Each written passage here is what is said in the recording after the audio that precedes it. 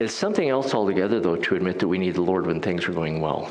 And probably we need him more when things are going well, because being what we are, who we are, we tend to forget just how much we do need him and how much he has done for us. We need the Lord every single day, 24/7. And we need to remember that. Let's sing, Lord, I Need You.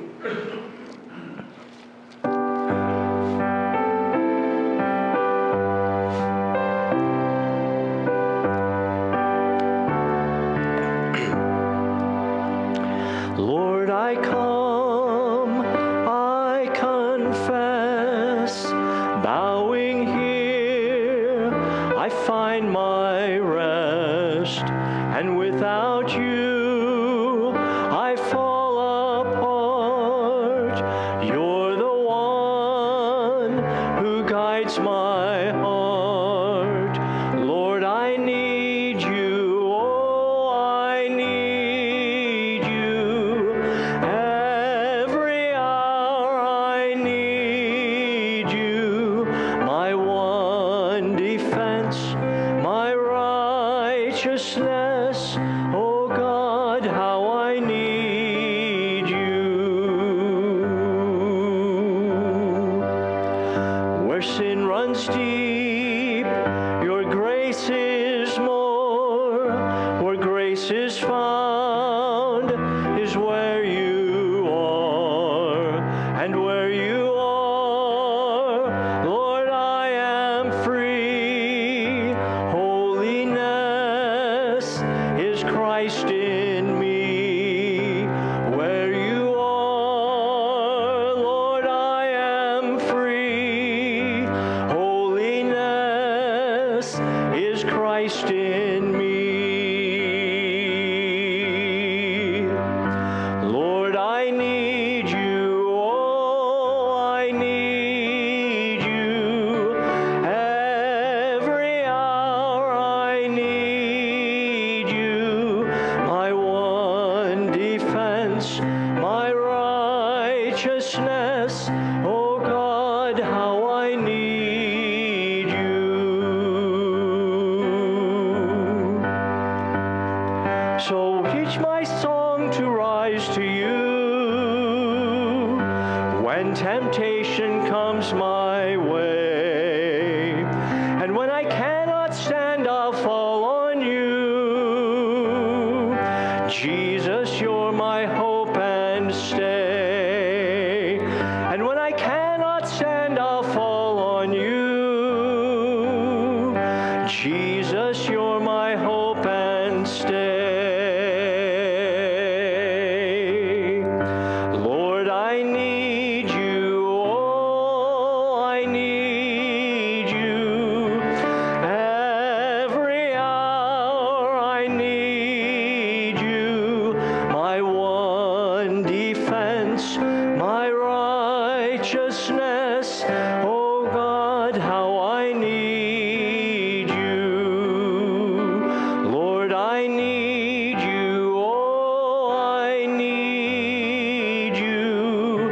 Every hour I need you, my one defense, my righteousness. Oh God, how I need you, my one defense, my righteousness. Oh God, how I need you. Father, we do need you, and we need you much more than we are willing to admit most of the time.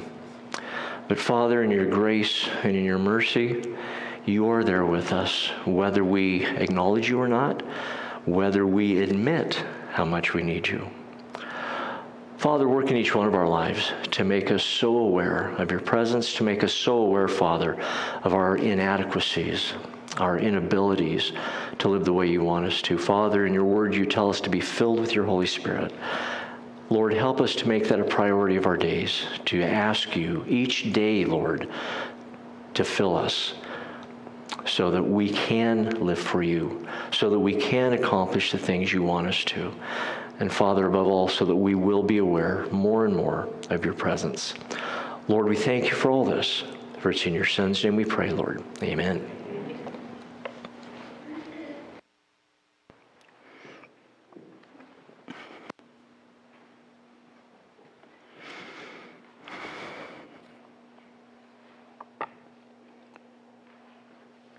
It's interesting how we handle our emotions when we're happy or when we have an unexpected surprise that is good. We bubble with joy. We can't contain our joy. We tell everyone. We pick up the phone. Have you heard? Let me tell you. And we just want to give that joy to everyone. The contrast, opposite side of that, we're talking about fear. Some of us are too macho to express the fact that we're afraid, or even give that as the reason of why we will or will not do certain things. But fear is such a force, which we've seen last week, that it controls the way we think, the way we live. It controls our reactions. It either holds us back from relationships or we make wrong decisions because of fear. Fear shuts you down. That's why when we see someone that's upset, they may be afraid, they're quiet. And we ask them, what's wrong? Oh, nothing. And there's that kind of fear that's even so strong between husband and wife of the things that you cannot talk about, because if you talk about, you recognize that they're real. Such as years ago when I mentioned this to you, when our younger son was sick, and the doctor came in the office and he said his white blood count cells is low. We looked at each other and we could not name it. And we were praying, but we were afraid. How do you deal with this fear that really matters in life? Is Scripture strong enough? Does God really care? Can God handle those fears that seems to be life-ending? I've said this to my wife many times, that she deserves not just a medal, but a statue for all those times that she dealt with sitting on the sideline and praying as she was fearing that I would die. One of those times, which I may or may not have mentioned to you, actually puts us in the picture of how we should handle those things that are life-threatening and how we should give them to God or not. So we were in Hawaii, and my son and I, the youngest one, we went for a scuba dive offshore. So we swam out about a half a mile to a mile. We dove, we swam, we saw everything we loved, we came up. Now it's time to swim back. We did not take into consideration the tide that was going out in the afternoon, and that's what the time it was. So we got up and we began to swim backwards towards the shore. Every once in a while, I would look back to make sure we're still going towards the island, but most of the time I was looking forward. I was looking towards the sky. So as we are swimming and swimming and swimming and swimming, 45 minutes of swimming, we're not getting any closer. She saw what we could not see, that the current was taking us out. All we could see was the heavens. Now, I knew that it was taking too long, and I was praying. Not far from us was a yacht. So there she is, pacing back and forth, as we do when we see something that is fearful, and we cry out, "Oh, Lord, have mercy." There's nothing she could do. Screaming, yelling wouldn't help. We just sat there, we were talking, and we were flip-flopping, just swimming backwards, looking toward the sky. It was a beautiful sunny day. And we realized that something is not working here. Eventually, because God knew, that yacht pulled up anchor, and he sailed over to us. He goes, "You guys need a lift?" "Oh, thank you." He pulled us close to the shore. So here's the point. We were in imminent danger. I was aware somewhat, but my eyes were to the sky. Her eyes were to the danger and the probabilities that she would lose her husband and son. And she's crying and praying, and "Lord, do something," and fretting, dealing with that fear. How do you deal with fear? How quiet do you get when you're really afraid? What do your prayers sound like when it really has to count? You know that when you cry out, "Lord, I really mean this. You got to do something now or else." Is there something that can overcome this fear?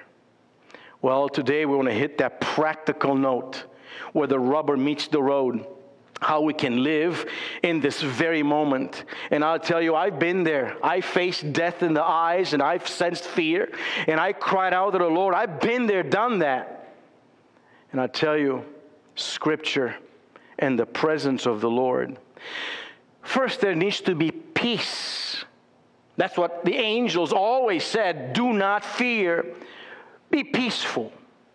So, as we start this morning, our declaration and the second principle in fighting this fear is that we have a faith overcoming fear. This kind of faith that we're given by the Lord, is spiritually infused. It's not having good thoughts. It's not coming up with probabilities, possibilities, and people that can get you out of the circumstance. It is faith in the Lord Jesus. Not faith itself, not just being a religious person. It is being planted and anchored on who God is and what Jesus does that gives strength to that fear where you could stand. Faith overcomes fear.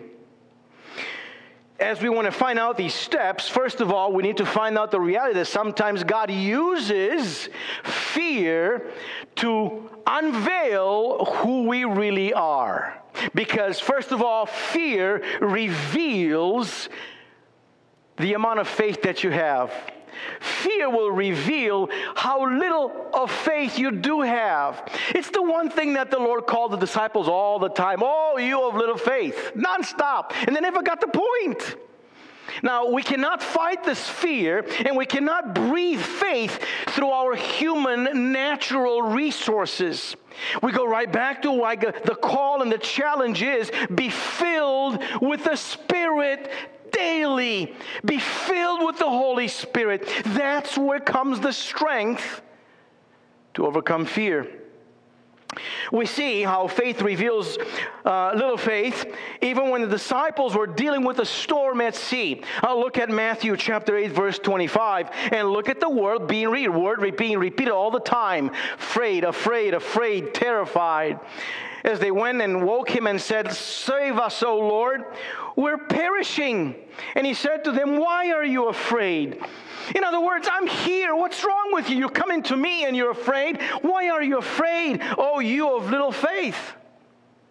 Look in the mirror when you're afraid and ask yourself, even as David did, why are you afraid, oh my soul?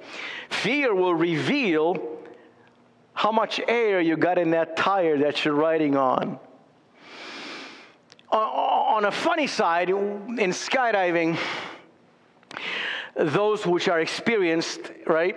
And every time we go up and there's people that come to do a first jump, when we hit about 8,000 feet, because the plane is not pressurized, we got 8,000, 10,000, there's a certain odor that fills the plane because there's pressure and people's bodies are being pressurized, right?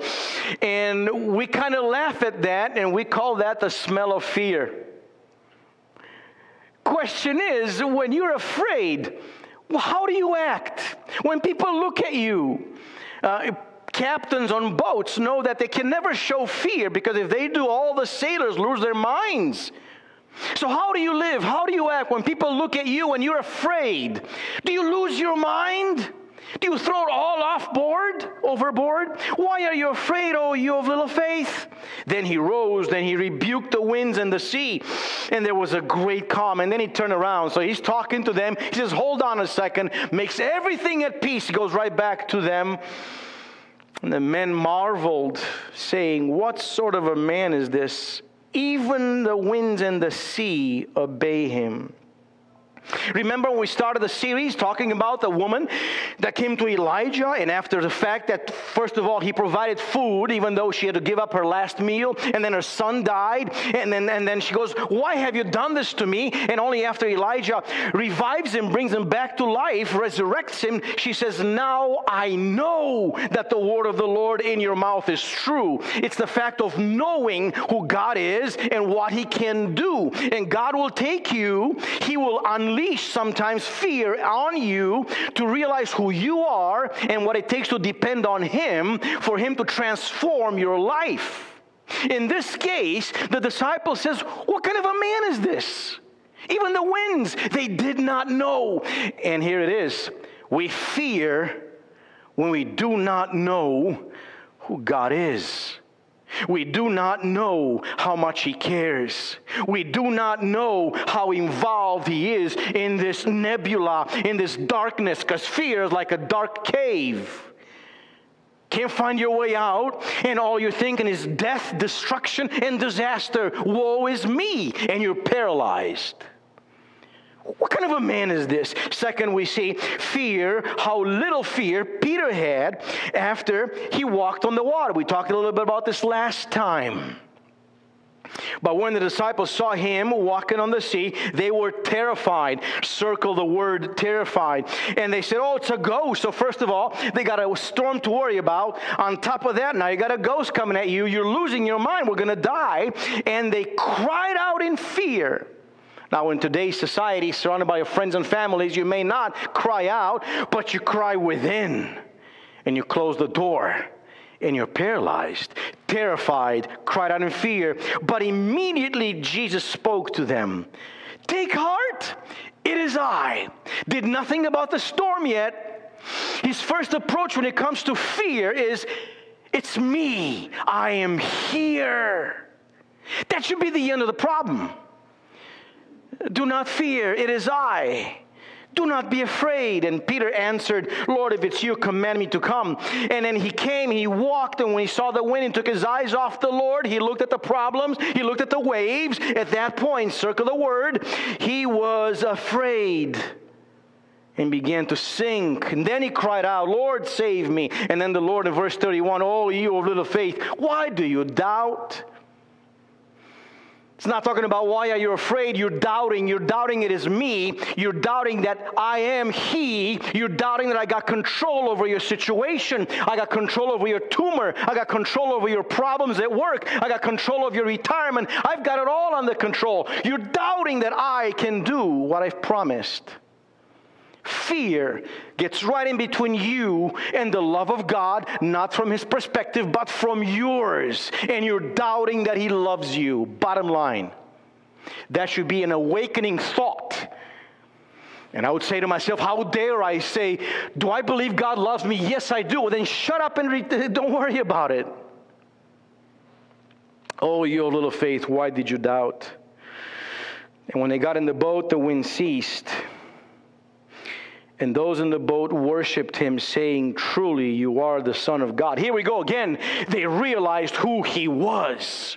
Fear comes in and blinds you to really know who Jesus is. And you're embracing the darkness rather to keep your eyes on the Lord.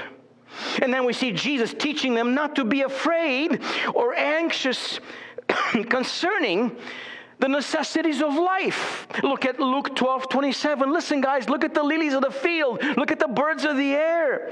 They neither toil nor spin. I tell you, even Solomon didn't have all this. Know this, that God so loves you.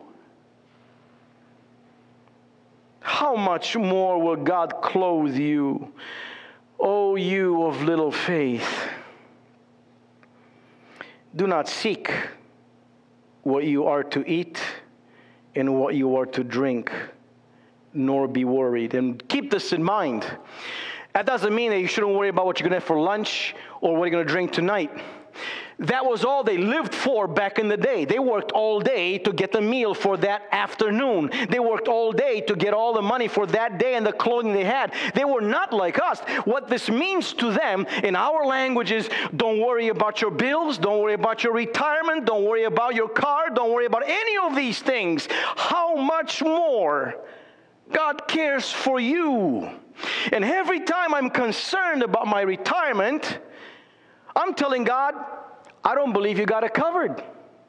I think that one day you're going to forget about me. I'm going to wind up under the bridge. And that's Jesus on the cross, having loved me so much, saying, oh, why are you doubting my love? Faith is revealed when fear knocks at the door. Look at verse 32 of this last passage. Fear not, O little flock. There's not many of you, and I love you. You're just few. I love you. For it is your Father's good pleasure to give you the kingdom. It is the Lord just jumping up and down with joy, knowing that you're going to get so much more. Remember in one other passage he says, listen, you're going to get 100 times brothers, sisters, and mothers and houses. And then on top of this, you're going to get the kingdom of heaven. God cares. Love Him. Do not fear. Now, on the positive and the practical, answering the question why I should not be afraid. We've had several situations in our church recently in health and circumstances, real reasons for which people should be afraid. Does God have an answer practically for that? 1,000 times yes. First of all, keeping in mind that Jesus says, it is I, do not fear. Keeping in mind, I know that God is with you. Keeping in mind, first principle, why we should not fear is because faith rests in the presence of God. Faith does not necessarily give you the solutions or answer the problems right now. You've all been in the situations, and some of you may even be in that today, when you get that phone call. I've gotten that phone call. Paul has gotten that phone call. We've been there saying, we want you to come into the office tomorrow. What's the problem? Can't talk to you now. All night long, you're dying and turning. What's going to happen tomorrow? You think of the worst. Doctor calls you in this afternoon. On the way there, you're dying. I want to know now. Faith does not give you that answer. Faith doesn't say, here's the problem, here's the solution, here's the Google map to get out of it. Faith says, embrace the Father. That's the goal of faith. Faith rests in the presence of God. Why? First of all, to get to the point where we can say, now I know. Now I know who my God is. Fear will lie to me. You remember when you were a kid and you had bullies in school? And it was this big guy, big old belly, ugly looking mug. And he was surrounded by his groupies. Yeah. What do you want to do? And he's the one that's coming and yelling at people. And you cowered away. You had nothing to do with him. But then you learned something from your father. If you are encroached by this group of bullies, find out who the big mouth is, and you smack him first. And everybody else runs. You've heard that, right? Because the bully himself is trying to outlive his own fears, whatever they may be, of being accepted, whatever fears he's got at home, whatever he's dealing with. And all these little groupies are afraid of him and not being accepted by others. So they do what they do in their violence. That is fear. Fear is a bully. And as the song says, fear is a liar.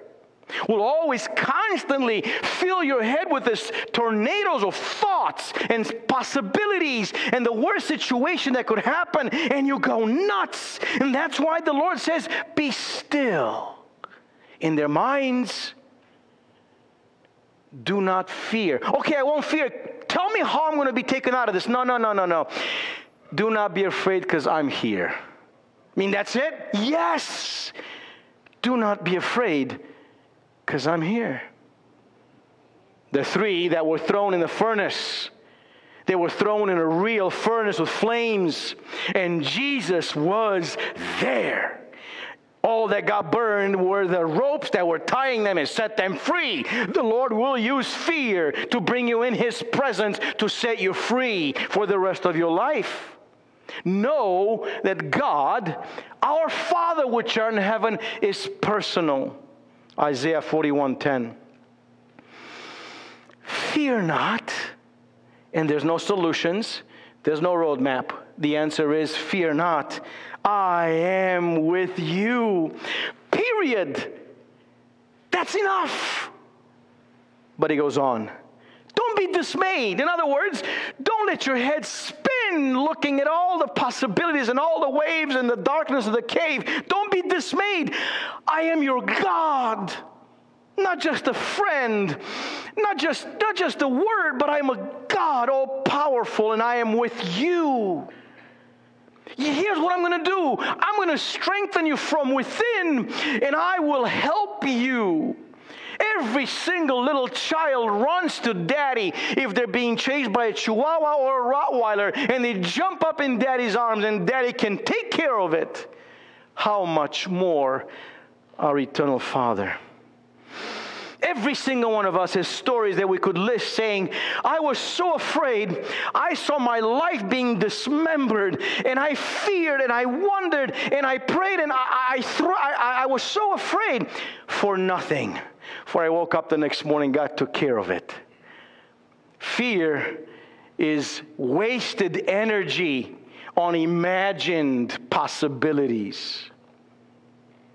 I will strengthen you. I will help you. I will uphold you with my right hand. I am directly involved. Our Father is personal. And so much more, our Father is present. He is not on the other side of the world. He is God, omnipresent. He is involved with you as if you were the only person on this planet. He is with you. Joshua 1:9. Moses is dead. The leader, the visionary, the powerful, the one that strikes the rock or speaks to the rock, the one that does all that, is gone. Joshua, what do I do? God says, I commanded you. In other words, I came up with a plan. I know the roadmap. I am the one that is sending you. Have I not commanded you? In other words, like Jesus said, you believe in Father, believe also in me. I go to prepare you a place. If I did not, I would have told you so. So Joshua, I commanded you. I'm not just talking. I know what I'm doing. God is present. Be strong, be courageous, do not be frightened. Do not be dismayed. Notice that you have dismayed always following fright. Once fear comes in and you open the door, you allow it to sit down and it gathers roots, you'll be dismayed. In other words, you will lose control, not knowing what to do next. You won't have the strength to think, to plan, to trust, to call, to pray. You'll be dismayed. You can't listen to anybody because you allowed fear to settle in. Do not be dismayed. Why? For the Lord your God is with you. That's the name Emmanuel, that became a man and lived among us to be with you in your circumstance. He's with you anywhere you go. And Jesus said that, go into all the world and behold, I am with you. He is personal. He is present. I should say amen, and we go home rejoicing, but you're too afraid. He's also our provider. Practically, God will take care and promises to provide all that you need. It is the Father's good pleasure. He's like a father and a mom buying a gift for Christmas, and like me, you can't wait till Christmas. You want to give it now to see how happy the child is. That's God. He is a provider. Look at Peter 5:7. Cast all your cares, your anxieties on Him, every single one. Name them. We'll talk about this later. It's very important when fear comes, you speak out so you can hear yourself what that fear is, because the truth will set you free. Fear lies. Fear shuts your mouth. Fear pushes you into a corner. But when you speak and say, Jesus, here are my worries, and as you sometimes hear yourself say what you're saying, you say, really? That's ridiculous. Speak out your fears to the Lord. Cast your anxieties on Him. Why? Well, it is my calling in life. I thrive on this. Not just a job. I live to carry burdens, but not like the Lord Jesus. But here's what the world says. Calling Paul to tell him my problems won't really help because can't do much about it. Some people don't want to hear other people's problems. Some people don't care about your problems. Jesus does. Cast all your cares. Why? Because He cares for you. Psalm 55:22. Cast your burdens on the Lord. And if you do that, because He cares, He will sustain you. He'll hold you up. He will never let the righteous fall. And that's a prayer. You call out, Lord Jesus, you've promised me that if I give you my cares, my worries, I'm going to cast these on you, Lord. It is up to you now to hold me because you promised I'll never fall. And God says, yes. Never says, I'll think about it. No, yes. We're taught to speak back the word to Him. And that thrills His heart. That is living by faith. He is our provider. Not just that, He is our protector. He provides. He's present. He's personal. But He protects you. He promises. Look at all these verses. Say to those who are anxious at heart. Raise your hand. Yes, that's us. Be strong and fear not. Behold, your God will come with vengeance. He will recompense the recompense of God. He will come and save you against your enemies, against your fears, against the demons. God comes and He wants to come and He will sustain and save you with vengeance. And He promises us and His ever-presence. God's eyes, Scripture says in Chronicles, for the eyes of the Lord run to and fro. He's looking over the whole world. And He's looking for something. What is He looking for? To give strong support to those whose heart is blameless toward Him. Trust Him. Repent before Him. Present your weakness before Him. And He's looking for you to give you strong support. Isaiah 43:3 says, for I am the Lord your God, the Holy One of Israel, your Savior. Don't forget who He is. This Father that draws near you is the Almighty God. You're not just crying out to an idol. I watched this just the other day. The story came out about the 13 boys, the soccer players in Thailand. They got trapped into this cave for so many days, and they couldn't get them out. And I'm watching all the people worshiping these idols and lighting candles to these idols and images. And I'm crying out how much of the world is in darkness before stones. We have a God that is all-powerful, the true, real, almighty Jehovah. Listen, He says, as I protect you, though I am the Almighty God, I'm going to give Egypt as your ransom. I'm going to give people as a ransom in exchange for you because I love you. Talking to the Israelites. How much more does He love the Lord's bride? And He cherishes you. He will protect you. Look what He does for Israel. How much more for us? I give Egypt as a ransom, Cush and Seba in exchange for you because you are precious in my eyes. When God the Father looks at you, there's a sparkle in His eyes when He sees you and honored. And here's what God says, I love you. And you have this midget, good-for-nothing fear come and yap away, biting in your ankles. And you run away from this chihuahua fear as if it was a lion. When God says, I love you. I give men in return for you. Peoples in exchange for your life. Fear not, I am with you, present. I will bring forth your offspring from the east and from the west. I will gather you, He provides. Not only does He come to your help, not only is He present and protects you, but He charges His angels on a full-time mission to encamp around you. They place their tents of war around your life, around your house. Psalm 34, verse 7, the angel of the Lord encamps around those who fear him, and he delivers them. Do not fear because of the presence of God.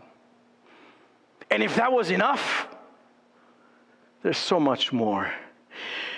Do not fear through the words of Jesus is our second pillar on which we choose to build this foundation of faith against fear. Faith rises from the words of Jesus. And in looking at these, we'll look at what the Lord says, and he takes care of all the aspects of your life, of what you have been dealing with and what you may be dealing with. The Lord says something that breathes life into you to trust him, and the faith comes when you believe what he says. Because when I am afraid, I'm saying that God doesn't love me. At the same time, when I'm afraid, I'm saying Jesus is a liar. Oh no, I would never do that. What are you thinking? First of all, Jesus, he talks about and he takes care of the fear of life. Anything in your life, anything that comes and attacks you, the Lord talks, listen, do not be afraid. Jesus promised, I am with you always, even to the end of the age. Like God promised Joshua, right? I commanded you, be strong, courageous. Do not be frightened. Do not be dismayed. Whatever you deal with, and God having known you when he was on the cross and having known you before you were created, he knows your life, planned out your life. He knows what circumstances will come. And he says, I'm going to be with you through every single one. The Lord promised, do not fear what comes in life. Why? Because he's at our side. Look at Hebrews 13:5. Keep your life free from the love of money. Why is the love of money the root of all evil? Because money, when you love it, it wants to present itself as God. You have enough money, you got nothing to worry about the law. You got good enough lawyers, do whatever you want, you'll be set free. You got enough money, you have always food to eat, places to sleep, no worries about retirement, no worries about bills. You got money, so money's all that you have that promises to replace what God can do. And that's why the Lord approaches this and attacks it. Keep yourself free from the love of money. Be content with what you have. It is not the things, it's the presence. It's the presence of the Lord that satisfies. And then he says, I will never leave you nor forsake you. Because money, it will be eaten by the moth and stolen by the thief. But God says, I will never leave you. The idea is that I will not walk away busy with other things or forsake you is more directly. In other words, I know what you've done. I've had enough. I'm turning my back on you. And that's why Jesus says, my God, why have you forsaken me? He was forsaken so that you would not be. He took all that weight, all that judgment. And God says, I will never forsake you. These are the words of Jesus. So we can confidently say, the Lord is my helper. I will not fear. What can man do to me? The Lord gives us the words of life when it deals to life, to defeat fear in life. Well, let's talk about poverty. You guys fear poverty. If you were honest, would you raise your hand and say that you fear poverty? Yeah. We all have that place under the bridge, don't we? We're thinking about that tent, the Walmart plan. Get the tent and go live on the beach. Does God care about where you're going to live? Well, look at what David says. In his time, thousands of years ago, but with eternal power. I have been young and now I'm old. Yet I have not seen the righteous forsaken or his children begging for bread. We see all these people that are homeless and you wonder how they got there. Who are they? And I've talked to them, and with every single one of them, I'm trying to understand this verse. Has God failed this guy? And you hear all about, I've accepted Jesus 100 times at Pacific Garden Mission, and all of these different stories, and I grew up in. But none of the people that I've met so far, and I've met so many that are homeless, would have come across to me saying, I walk with the Lord, and like Job, God took everything. I've never seen that. God will use homelessness to bring people on their knees and repentance to come before the Lord. David promises, all of my life, God has never forsaken them or their children. And that's why Jesus says, don't be anxious about your life. What should I not be anxious about? Don't be anxious about what you're going to eat or drink, about your body, what you're going to put on. Isn't life more than food and all these things you're running about? Talks about the birds, and he says, are you not of more value than them? Yes, the Gentiles run after these things, but the Father knows that you need them all. The Gentiles don't know that God cares, so they want to grab and provide and not share because they think they're going to lose it all. They don't know the Father cares. Jesus promises we have nothing to fear when it comes to even poverty. You know, pastors live on that edge at sometimes, because if you think in a secular, fleshly kind of thing, you depend on the church. And many pastors have compromised what they preach, how they preach, so they won't lose their job, right? To maintain the budget and hold it. Oh, the Lord knows how many times He asked me to stand and give it all away. Because He is my provider. He is your provider. Not to compromise, not to please. Be faithful. Be blameless in His sight. You have nothing to fear. Oh, yes, Jesus talks about the fear of death, the words of Christ. The Word of God talks about the fear of death, that He Himself has defeated fear, Hebrews 2:14. Since therefore the children share in flesh and blood, He Himself, Jesus, likewise partook of the same things, that through death He might destroy the one who has the power of death, that is the devil, and deliver all those who through fear of death were subject to lifelong slavery. Slaves to fear of death. Jesus says, I am life, eternal life, and I hold the keys of hell and Hades. And that's why we could say like Paul, for me to live is Christ and to die is gain. If I am to live in the flesh, that means the fruitful labor for me. Yet I shall choose, what I shall choose I cannot tell. I'm hard pressed between the two. My desire is to depart and be with Christ, for that is far better. Do not fear. If you have Christ, your death is not death, is a passage to final salvation, redemption, and eternity. Nothing to fear. And I'm going to skip to some practical steps.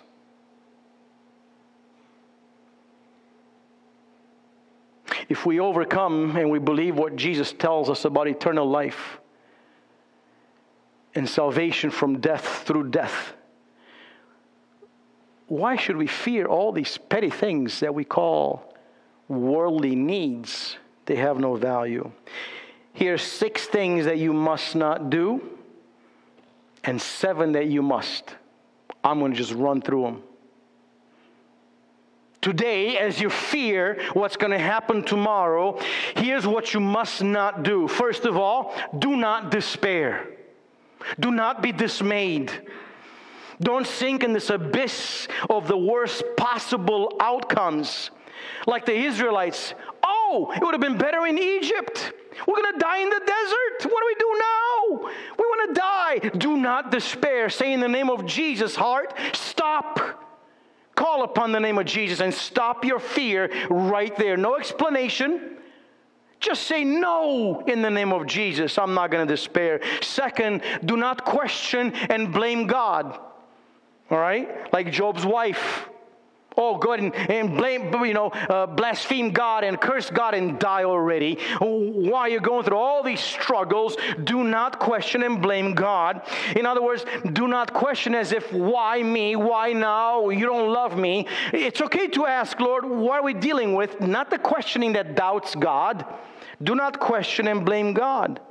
Like the Israelites, here's the Red Sea, there is the Pharaoh coming, we see the dust getting closer. It's your fault, Moses, it's God's fault. Why do we leave Egypt? Pickles were much better. Why? Don't question and don't blame God. Third, don't start vibrating and bouncing off the walls looking for solutions.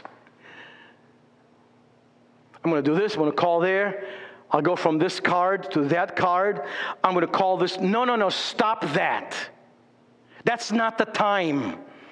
Now it's time for faith in battle against fear. Do not start looking for 1,000 solutions. Like Nebuchadnezzar, when he was told that this is it, you will go into the wilderness for 7 seasons. He's losing his mind. I'm going to lose all that I've got. What do I do? Or Pharaoh, after the Israelites are gone, he lost his workforce, and I let them go. What am I going to do? He gets the army to go for a swim. Chariots don't swim that good. Don't try to come up with your own solutions. Fourth, don't compromise your faith. Don't compromise your walk with the Lord in trying to find solutions. Well, you know what? It's better to ask forgiveness than permission. So I'm going to cheat this time. I'm going to lie this time just so I can get out and say, Lord, forgive me, I did that. Do not compromise in finding sinful solutions. When Saul lost the presence of the Lord and he was not getting any leadership and guidance in battle, no prophet would talk to him. What did he do? He went to the witch. I'm going to find out. I know I shouldn't. I'm the one that cast him out. God told him to cast him out. I'm going to find one witch. I'm going to ask her what to do. Do not try to find solutions by compromising. Stand like those 3 in front of the furnace and say, even if we will not be delivered, we will not bow. Fifth, do not give up on God. We start with, it's my wife's fault, my son's fault, my friend's fault. It's my fault. No, it's God's fault. I'm done with God. I'm going to walk away. That's exactly what the enemy, Satan, and fear wants to get from you ultimately. And that's what Saul did. As he was defeated, he surrenders to failure. He falls on his sword and says, okay, God rejected me. I'm done. Do not give up on God. Sixth, do not give up on life. God did not breathe life into you for you to snuff it out like Judas. Peter went out and he wept in repentance. Judas went out and he wept in sorrow and because he was sorry, but not repentance. And he hung himself. Do not give up on life because God loves you. He's got your situation under control much more. He has you in His arms. And He is guiding and walking through you, with you as you surrender to Him. So what must we do? All right. A little bit psychological, pragmatic, a little bit logical. Assess your situation at hand. Write things on paper. Grab those thoughts that are swirling in your mind and write them on paper. 1, I'm afraid of, and put it down. Assess the situation with open eyes and clear mind, but do it in the light of eternity. All right, so you got to go to court next week because you got a ticket 3 weeks ago, and your world's about to implode because you're afraid of the cops and the judge. What are you going to do? And say, okay, what's that got to do with spending infinity in paradise paradise with the Lord in the beauty and majesty of the New Jerusalem. I can't wait. This has got no weight whatsoever. Assess the situation at hand in the light of eternity. Assess it in the light of God's will. The fact that He has been involved with you, gave you birth in the nation where He gave you birth, to the family He gave you birth to the school that you went to the life you've been living, the fact that He met you on the road to Damascus and gave you eternal life, that's His will of life for you for eternity. Put that in light to whatever situation you're dealing with. Assess it with a clear spiritual simplicity. Assess it with God's fingerprints and all the steps of His love for you to the present. Second, separate fact from fiction. Write down what you're dealing with. Do not deal with what may happen, what the possible outcomes are, and differentiate the lies and the screaming of the enemy of what could happen. What fear is saying is a lie. I'm not charismatic, but the devil is a liar, and so is fear. Write that down. Separate fact from fiction. Thirdly, Paul's favorite, tells me all the time, be still and know that He's God. Remember who He is, what He has done, His power, His majesty, and the fact that He still gets down on one knee and talks to you, looking you right into the eyes. Be still, relax, be at peace, breathe. Don't listen to your fear. Be still and know that He's God. Fourth, pray. Pray. Specifically, especially, out loud in your room, in your closet, in your car, pray. Say, Father, here's what I'm dealing with. I've been feeling this here for quite a while. I don't want to go, but if I go, Lord, I'm going to die. And God says, great, come on up. What are you afraid of? Pray. Fifthly, if you're still taking water and you can't bail it out enough, increase your scripture reading. Be in the book, read the Psalms, read Gospel of John, read Ephesians, read Philippians, read all of these epistles that breathe life of how you should live. Colossians. Increase your spiritual intake. The more fear comes to you, the more read the Bible. I guarantee you fear is going to stop talking because he doesn't want you to read the Bible. It's an adverse effect from the enemy. So when he comes, oh, you're here again? Let me read some more Psalms. Sixthly, godly counsel. You need to nurture. You need to surround yourself with godly people that can speak to you from the Lord through the Word, that can encourage you. Do you have godly counsel? Do you have godly men and women that you can talk to and share these things? Stop being so American. I'm fine, you're fine, let's move on, I won't share. Open your heart to godly people and tell them how you feel and speak it out, because the enemy doesn't want you to open your mouth as you fellowship in prayer to receive encouragement. Godly people that won't tell you, don't worry, everything will be okay. No, those that open Scripture and say, here's what it says in Psalm 20, how God is with you. 23, He is your shepherd. 37, do not be dismayed. No, He's God. Walk with Him. Godly counsel. And lastly, wait on the Lord. Don't try to just find a solution so you can put it to bed. Wait on the Lord. Because even through your circumstance of fear, the Lord is working on your life. He's molding you. He's shaping you. He's slicing away that fat. He's strengthening away those muscles. It is good for you to be under God's furnace because He's got the control of that temperature. Wait on the Lord. Don't pull that pie out of the oven before it's time because it's no good. Stay there until the Lord redeems and takes you out. Feed your faith, said someone, and all your fears will starve to death. Someone else said, fear knocks at the door, faith answered, and no one was there. Faith in Jesus.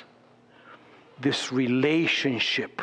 And when you come out at the end of the struggle, you find that you will say, now I know that you are the Lord Almighty God. And you know what's going to happen then? You won't be able to keep quiet and telling people what God has done in your life. That's what David says. I will cry out among the congregation of all the things you've done in your redemption in my life. When you come out of this, Satan would have failed because fear has not paralyzed or killed you off. You know the Lord God who is present, who provides, who protects, who is personal to take care of anything in this life, anything in eternity, anything even through death. Heavenly Father,